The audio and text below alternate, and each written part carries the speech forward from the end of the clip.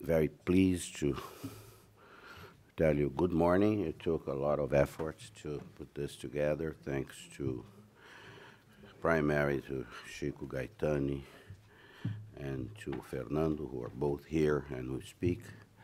They are both from the School of Public Administration in Brasilia. My name is Paulo Sotero. I'm the director of the Wilson Center's Brazil Institute, on whose behalf I welcome you here this morning.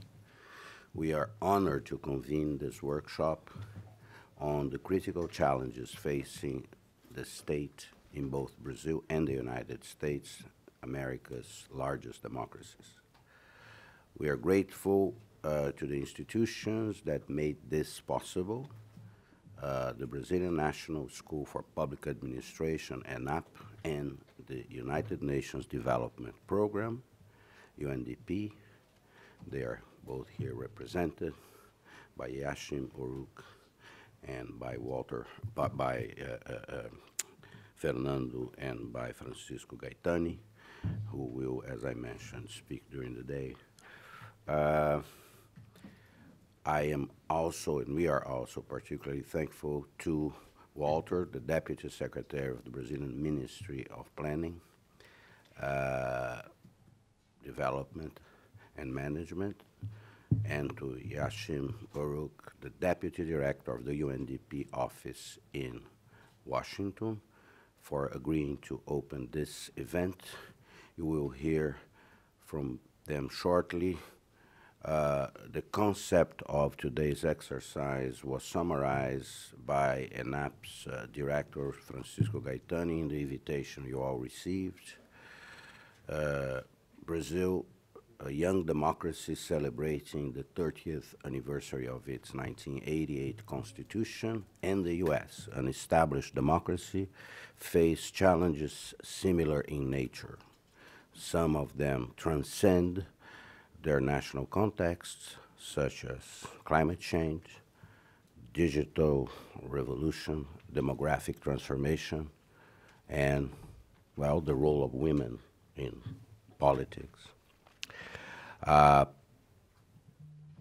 Other challenges are more closely related to their institutional settings, the imperfections of representative democracy, quality of federal institutions, and checks and balances between the three branches of government.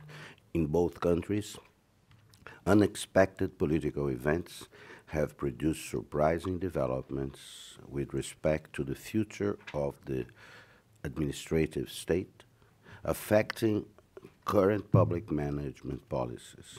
State capacities are in check in both nations. In the United States, political actors in the U.S. Congress, interest groups, private sector, and the policy community are questioning the current administration's management of the relationship between the White House of President Donald Trump and the machinery of the executive branch. The consolidated U.S. state apparatus appears to be unprepared to deal with an outsider who occupies the most important position in the government. In Brazil, a caretaker president, Michel Temer, has had to reckon with a large societal outcry against corruption, spearheaded by an energized judicial establishment. The heterogeneous Brazilian federal administration moves erratically between a resilient behavior and the erosion of government legitimacy. Despite the potential common ground for policy dialogue on these challenges, there is a lack of comparative research looking at state developments in Brazil and the United States in recent decades. This workshop aims to allow an exchange of ideas and experiences between different generations of practitioners and academics. A similar exercise, by the way, is underway in Brazil at the University of São Paulo and other institutions, and we'll bring together a group of scholars there in São Paulo early next month. We are live on the web in this first session, or for the first 2 hours of this exercise. We will tape the procedures and post an edited version of it, of this workshop, in a couple of days, and then we will also make available summaries of the presentations. With that, I would like to introduce Yashim Oruk, who is, as I mentioned, the Deputy Director of the United States Development Program Office in Washington. She is a national from Turkey. She has had 20 years of work, of service at the UN, was a representative of the UNDP in Albania, in Romania, and has obviously in those positions faced very challenging situations, not dissimilar to the ones we're going to discuss here today.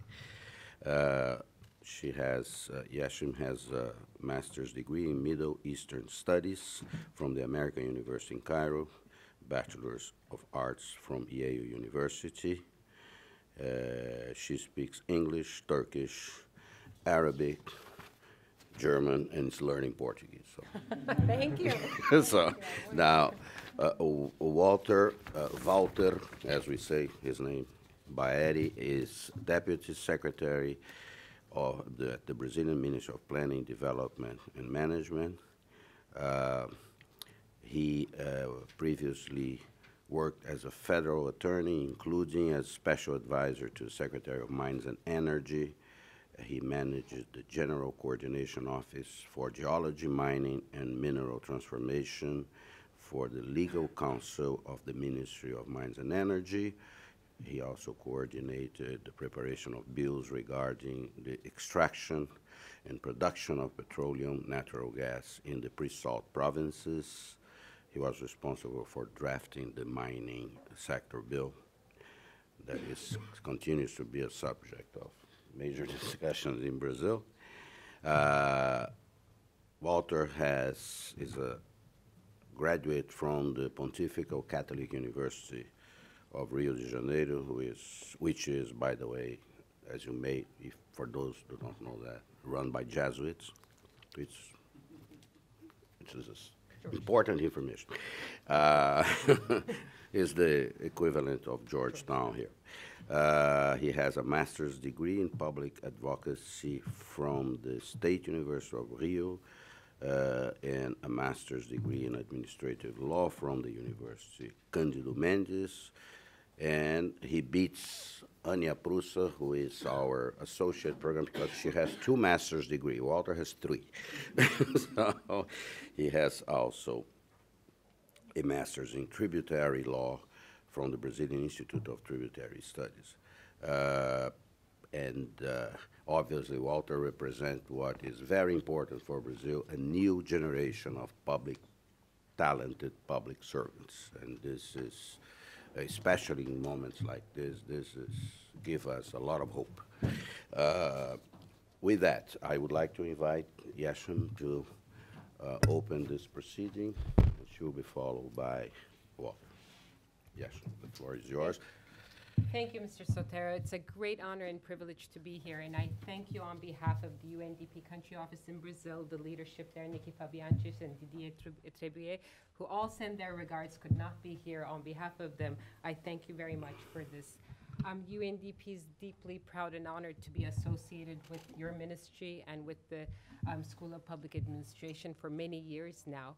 I'd like to, if you allow me, make 3 points that I hope would contribute to the proceedings today. The first one concerns the impact of our partnership with Brazil in terms of impact on other developing countries and the work of UNDP.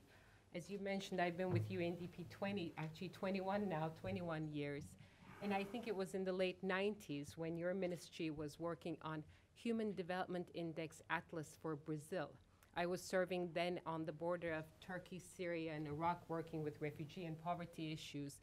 And I remember seeing that, I think it was 98 or 99, seeing that, this Atlas of Human Development, looking at half of the continent, and then thinking for all the countries where we're serving that we need to do exactly the same. And we were very glad that we were able to cross-fertilize from the experience of Brazil and use it in other countries and use disaggregated subnational human development index work that guided the work of not only the United Nations system, but also the countries that we serve, the governments that we serve. So huge impact there. And also, Mr. Gaetani, I remember you speaking in 2010 when I was already in Eastern Europe heading UNDP programs there, that development cooperation needs to have a new vision, that it's not only about the North providing assistance to the South or development organizations knowing what to do and advising countries on what to do. It's really a relationship of equal footing, and that we need to really learn and benefit from one another. And none of us have the aspiration or the thought, the hubris to say we know how to solve problems and that we can solve them together. And in some ways, today's event, a comparison between the two most advanced democracies, arguably of the world in terms of scale, is something that will have great impact in terms of how we think about how we work with other countries in democratic governance issues. So that was my point number one on the import of the partnership here and how it impacts the work of UNDP in 170 countries across the world. The second is the partnership with the ENAP and UNDP comes in the context of UNDP's commitment to the Sustainable Development Goals, the 17-something goals with multiple targets that world leaders have agreed to in 2015 that really underpins our work, again, in 170 countries. I understand that the partnership is about making sure that the Brazilian authorities have not only the knowledge, but that they disseminate the capacities for sustainable development goals achievement at local levels. And I'm so inspired, again, to see that this is taken on so strongly by the Brazilian governments, but also the Brazilian people who contributed a lot to the establishment and the formation of the Sustainable Development Goals. I can't help but mention that the government of Brazil, through the permanent mission in New York, has championed the Pathways Initiative with New York University, together with the governments of Switzerland and Sierra Leone, in advocating and advancing the study of governance, the governance goal under the Sustainable Development Goals, which is the famous goal number 16, including responsive, accountable public administration and civil service. And we thank the government of Brazil for that. But not only in the global context. Locally in Brazil, we also received the National Voluntary Report of Brazil on the Sustainable Development Report, on the Sustainable Development Goals last year. And it's a remarkable achievement how it's been institutionalized in your government. And we hope that we'll be able to share the work on Sustainable Development Goals advancement of Brazil for the benefit of other countries. And indeed, we have a partnership on that where we, quote unquote, export our partnership to other parts of the world, especially Lusophone Africa. The third and final point I'd like to make is on gender parity. And thank you so much, Mr. Sotero, for mentioning that. Together with the Wilson Center, actually, we have a partnership. The UNDP has a partnership on women in public service, where we collect data, analyze data, comparing 130 countries on how they advance women and how women are participating in public service, ranging from political elected office to public administration.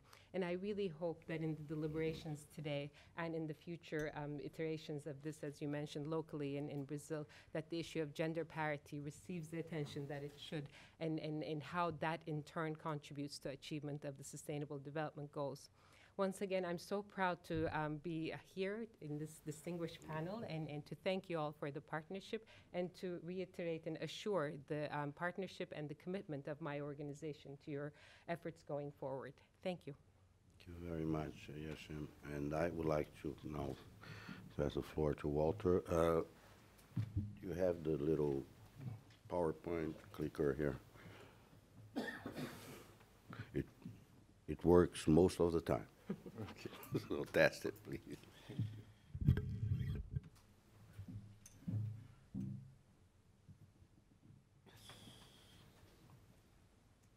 It's working. It's working fine.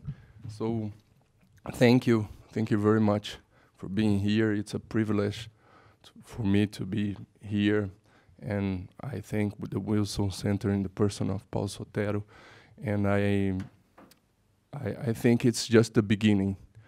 we need to share experience, and sharing experience is the key factor of development.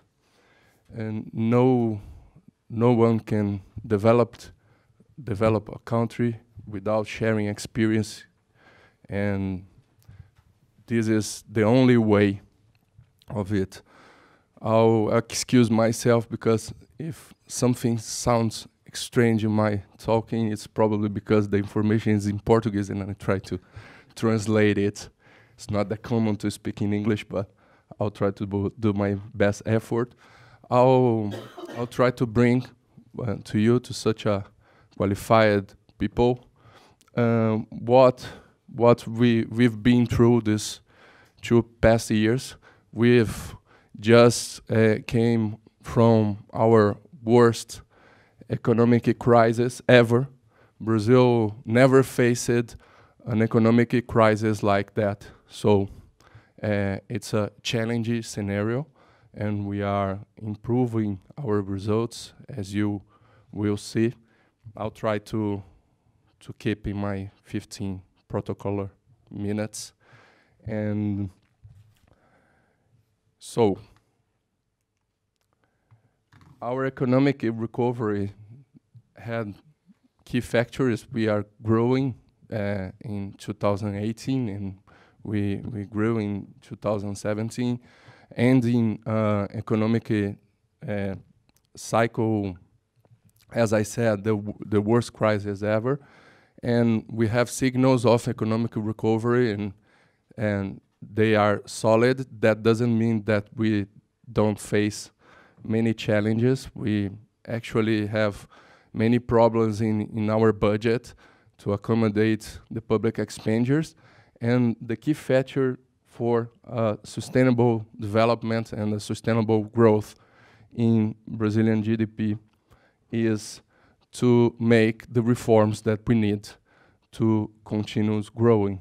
But in the past 2 years, we have these overall pictures.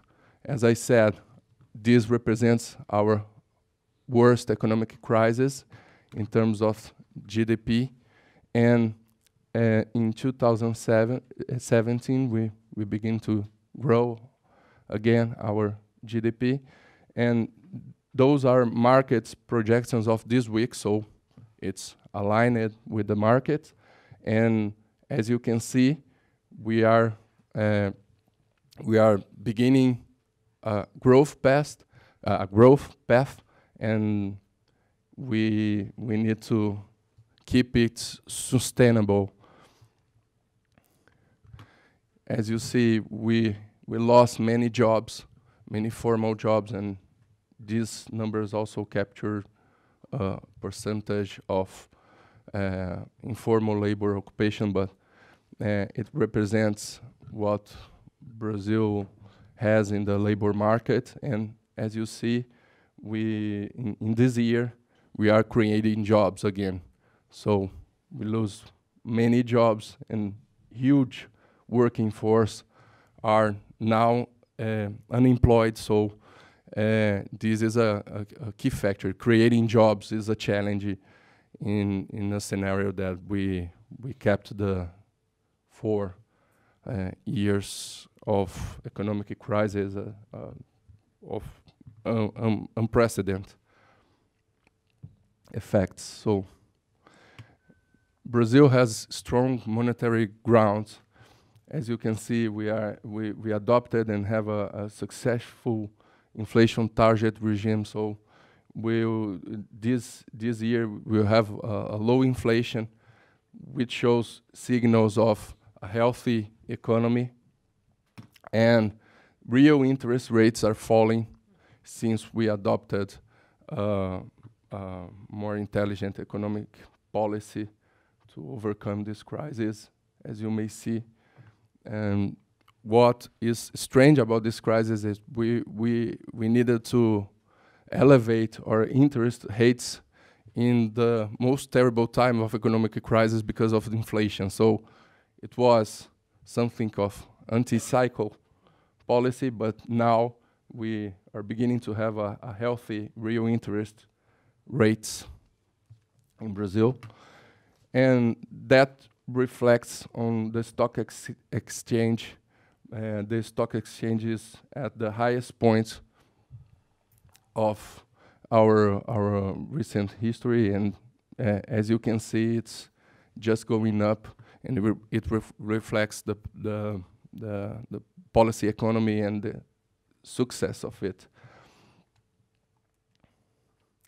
And also our trade balance is at record high, so it's also a strong signal of economic recovery. So if you see various aspects of our economy, you can check that we have strong grounds for a sustainable economic growth.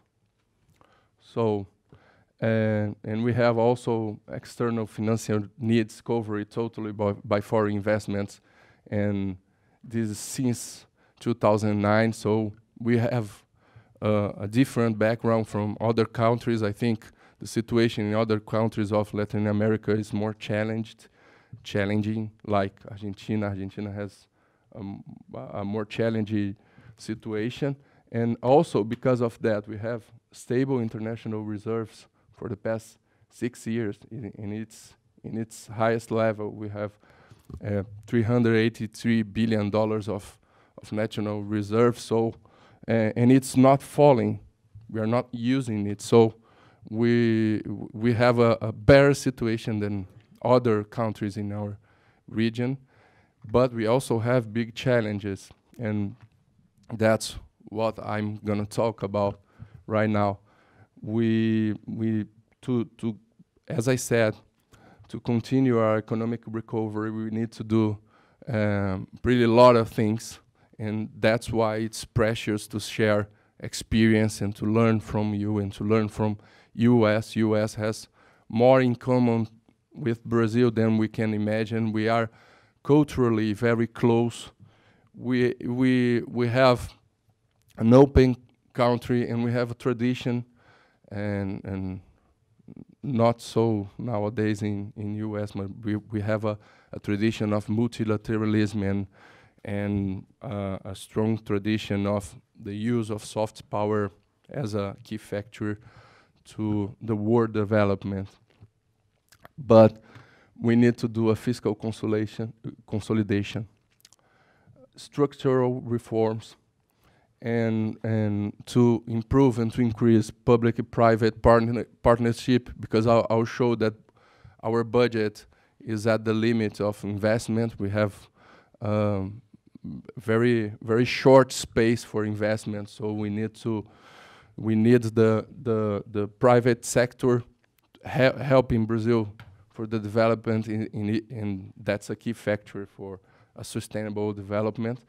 And we need to improve our regulatory framework and business environment. I think in the 2 last years, that was the main focus of the government. We are focused on improving and making a more friendly environment for businesses and entrepreneurs in Brazil for investments. And what we already done, we adopted a new fiscal regime, which is an expenditure cap, so the size of the state will not grow forever. And that's a common issue that Brazil and US face.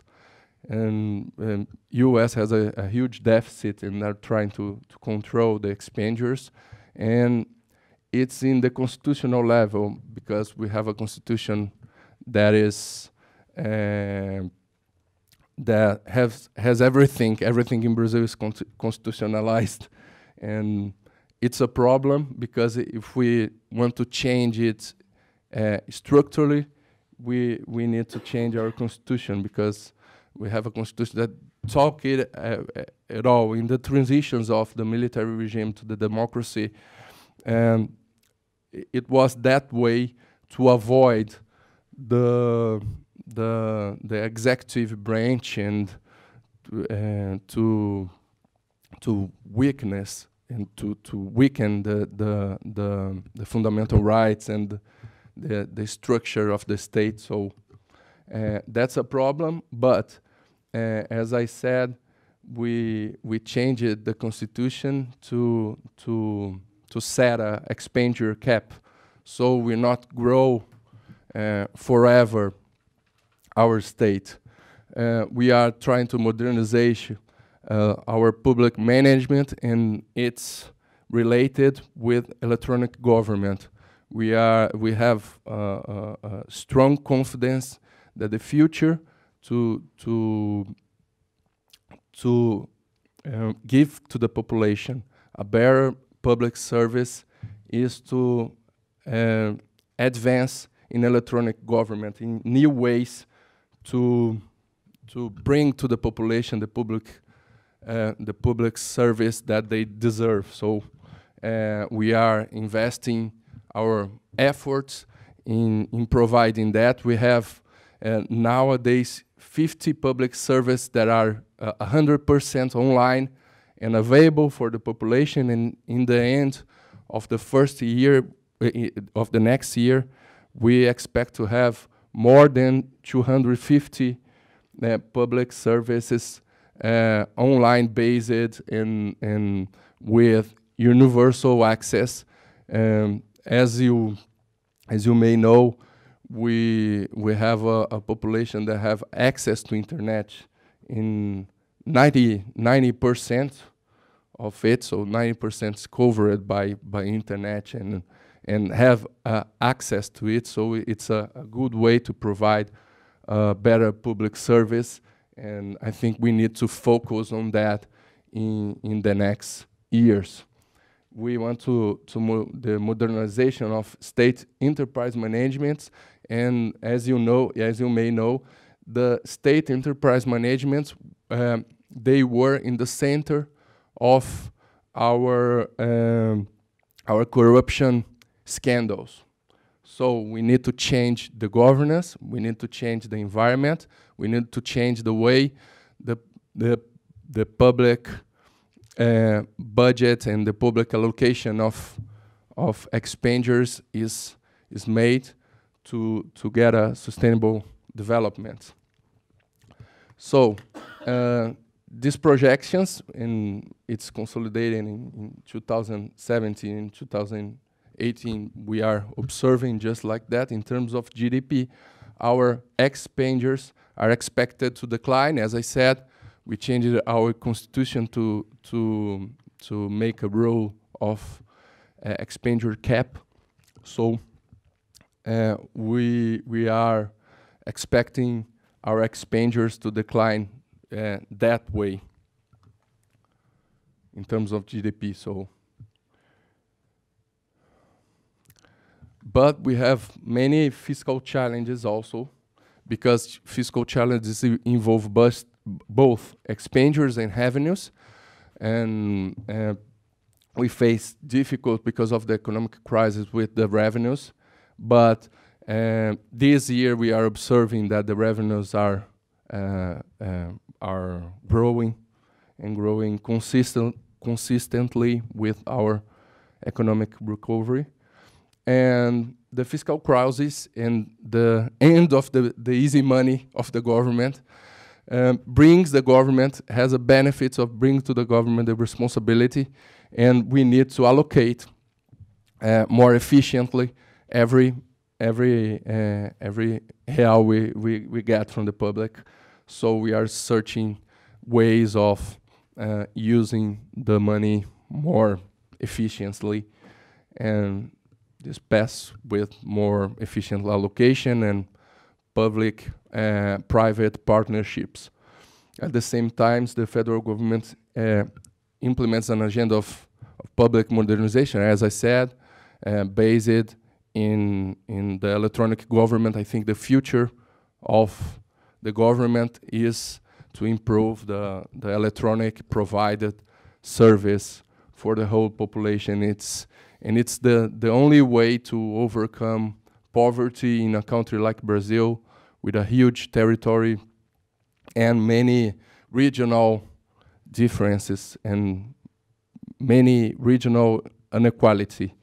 That's our real challenge, when people ask me about Brazil, I say, which Brazil? We have many countries in one country, and we have the developed and industrial Brazil that has a competitive aerospatial company and has a strong industrial grounds, and we have people in below of the line of misery who really strong, and how to deal with that kind of Brazil reflects the development of the world.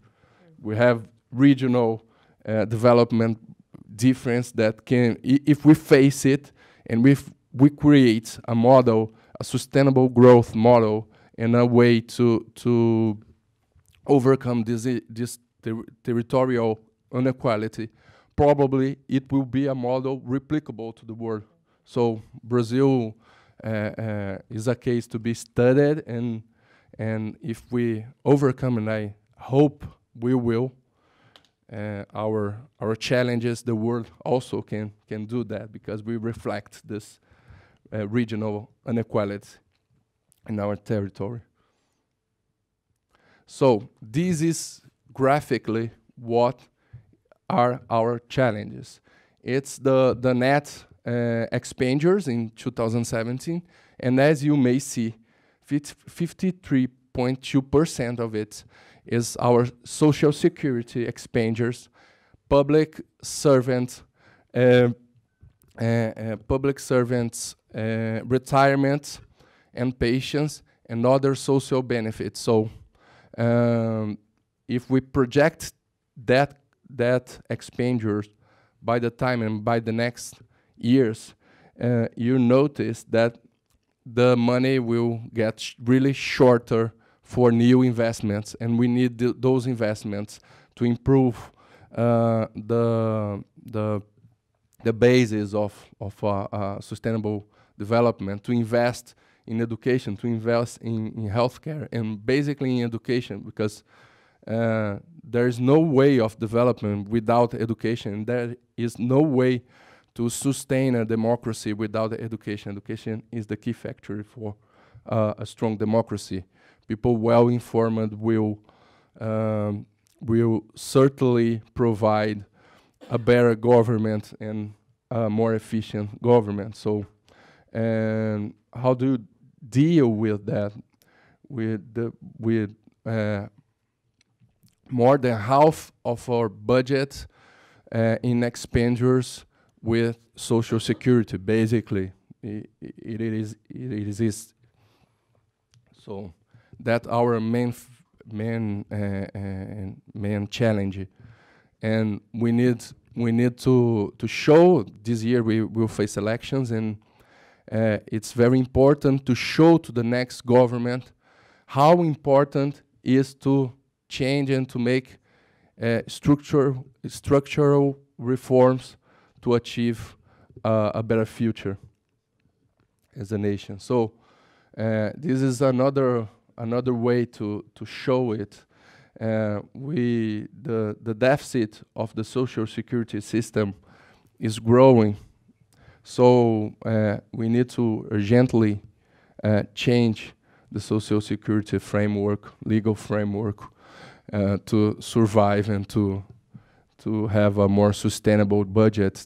Those are our challenges, as you may see here.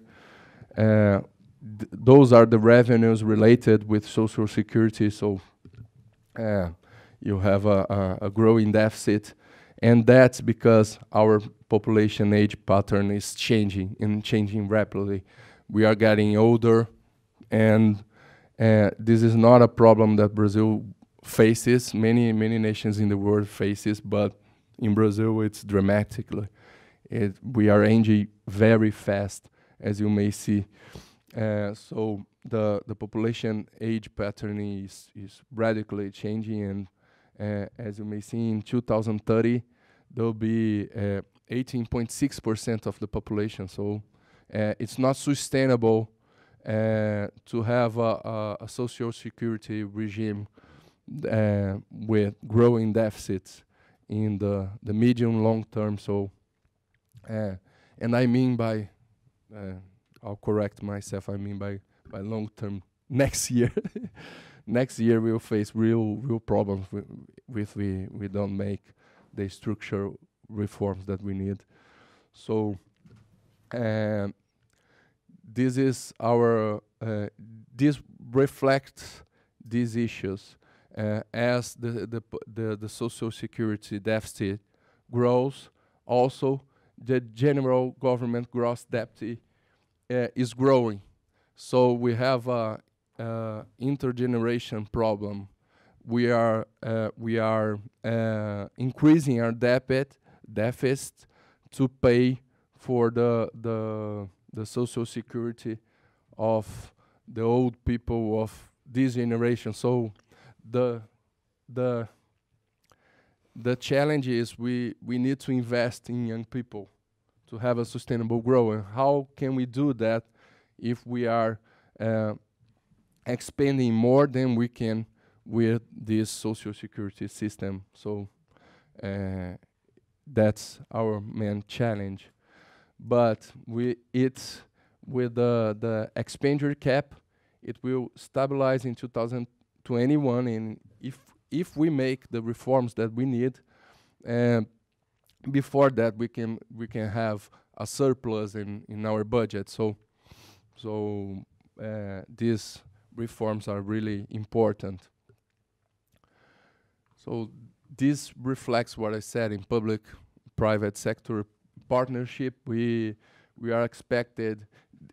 Those are contracted projects. So already we are already signed the contract. So we have $42.1 billion in expected investments in public-private sectors partnerships, which helps the expenditures of the government for sure, and to provide a better environment with better infrastructure, many infrastructure sector.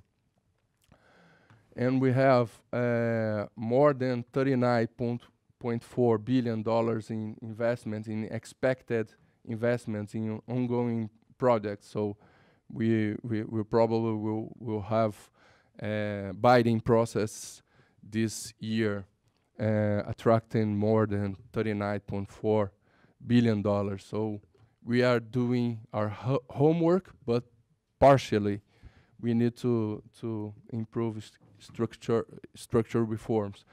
And this is our priority agenda. Above it all, of course, it is the agenda of the social security reform, because without that we will have serious problems in our next year's budgets. But we need tax simplification and social contribution reform, and it's related to the social security reform. We already sent the bill to the Congress to bring our central bank autonomy. They have autonomy as a practice, but not by the law, and we are bringing the central bank autonomy. We are working with the Congress to have a new legal framework for tenders and public procurements, and basically our legislation is from the 90s, so we need to change that. New public finance law related with the challenges within our budget situation. The regulation of civil servant salaries, it's responsible for the second highest expenditure in the Brazilian federal government, and it's also a factor of deficits in the state level. So we need to change the regulation on civil servants salaries, and we hope this will expire other states to adopt the same structure to reduce civil servants expenditures and to have more efficient governments. Business improvement and recovery program of state-owned companies new real estate purchase contracts law related to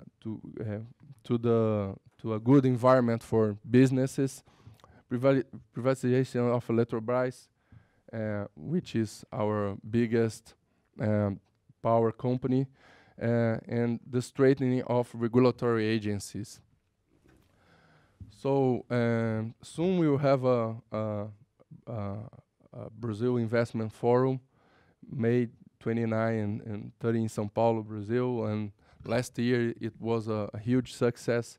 President Temer himself will be speaking, and many of our ministers will be that dialoguing and talking with the private sector about our challenges and ways to attract investments in Brazil. So thank you very much. Thank you, Walter. Do you have any comments, any observations that you would like to make? I have a couple, but I would like to hear from you first. Juliano. Juliano Basile is from Valor Econômico newspaper. Yeah, nice to have you here. And Just a second, Juliano. Let me get the mic. Yeah, there are people watching this. yeah, nice to hear you.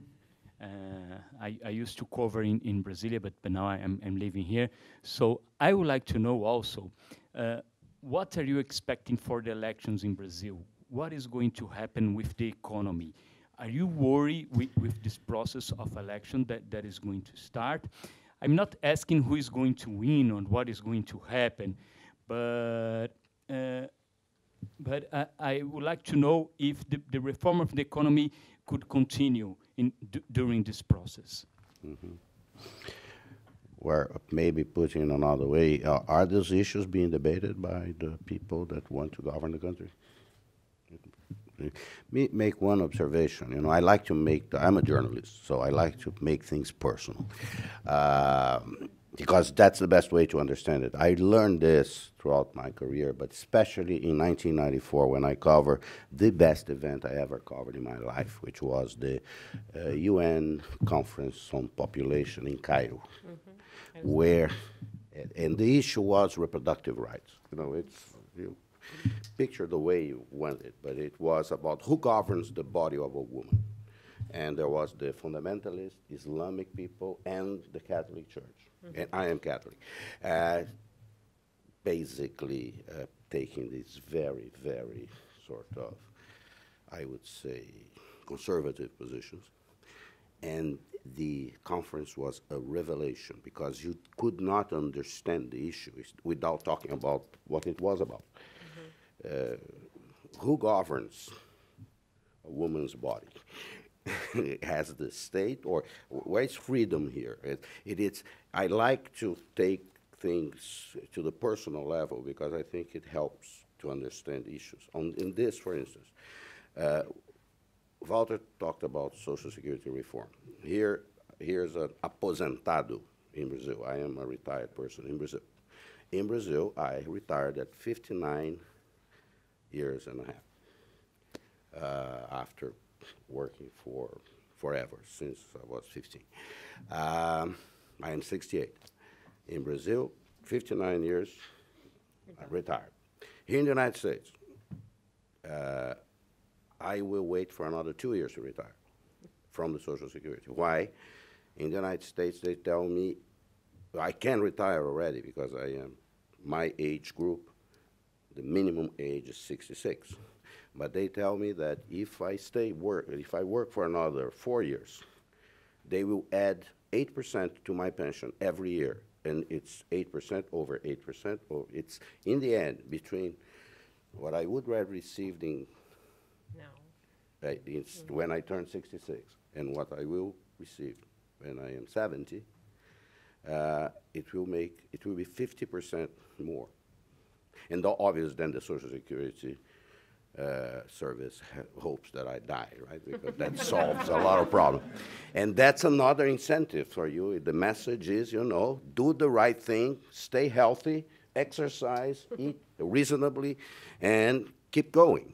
because, but this is, I think it's the type of comparison. In Brazil, there is a lot of difficulty explaining to people that maybe they should delay retirement. Another thing on a positive side, I recently renewed my Brazilian passport. Just to go to what you said in terms of e-government, and there are lots of interesting things happening under the radar. I was an office boy when I started at 13, dealing with bureaucracy in Brazil. We have things that are amazing to complicate people's lives. Nowadays, there are reforms. You can get documents in Brazil in a very efficient way now. And my experience, I like to share this because I was very impressed. I applied online to my new passport, went to the consulate, and it took exactly 24 minutes from the time I arrived, from the time I left with my new passport. And if I wanted, I could have received it at home. Because I just, I like the people there. I just want to go and see some people. But so this is an example that there are, amidst all those challenges, there are positive things happening. And I think Chico was mentioning, Gaetani was mentioning this outside just before we started. But any comments, any observations? Yeah, you. I'll answer the question, and as you as a good journalist, it's a tough question, a difficult one, and good journalists asks difficult questions. I think our election scenario is pretty much unpredictable, but that's what I talked about is above it all. I think we will continue to have an economic growth and an economic reform agenda, because we need that. The next president, no matter what the party he came from, he will need that. He will need that to govern, and it's simple like that. And no matter who wins, I think this is an agenda that is above the parties and the elections itself. And our challenge as public servants, and we represent public servants that are in political appointed positions, but we are not politicians. So Brazil has a strong bureaucracy that will keep going in our economic reform. So I believe that we are pretty much mature in this field, and we will have all the bureaucracy helping to bring to the next president this agenda. So that's what I think about. And as Paulo noted and said, we are improving. I usually say when I speak that in Brazil we are so big, so huge that we do what is basic. I'm just talking about the basic. So I think the next president will do the basic agenda, and if we do the basic, it's a revolution in terms of Brazil. And I'm used to talk that every time I talk, I tell, oh, let's do the basic, and we are so huge that, and with strong monetary grounds and strong economic features that will probably, if we do the basic, and I believe we'll do, we'll be successful. Well, yes, please, well. Pedro Malan used to say, the finance minister used to say that our main challenge is to be normal. Brazil needs to be a normal country. It's a the basic. Yeah, do the Will be a basic. revelation. You'll be- revolutionary. As you said, we are making little revolutions. Yeah. When we improve electronic government, you said passport is one of the public service. You imagine trading cattle. Cattle. We are the top exporter of the world Meat, of yeah. meats and cattle and protein related products, and all of that. Few months ago, you need to do it in paper. You need to sign paper, go to a public office, and expect to have a response. And now it's 100% online. Even your pets, if you want to bring your pet to the United States, you just need to go online to take a veterinary veterinary report and put it online, and you'll be fine to bring your pet to U.S.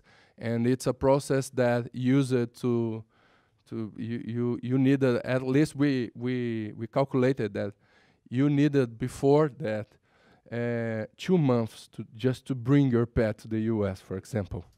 And now it's 30 minutes. So I think we are improving our. Yes, I think we have a question. So, Walter, my name is Edwin Lau. I'm with the OECD. A few weeks ago, my team, Barbara Ubaldi, and my boss, Marcos Montori, were with you in Brasilia to talk about digital government in Brazil. And so they came back very enthusiastic with lots of ideas. And here I see it's reflected also in your presentation about all of the potential for digital for service delivery. But I was wondering to what extent you're also looking at digital for revenue in terms of reducing the gray economy and trying to improve tax collection. You know, as you say, fiscal sustainability is both about expenditure but also about revenue collection.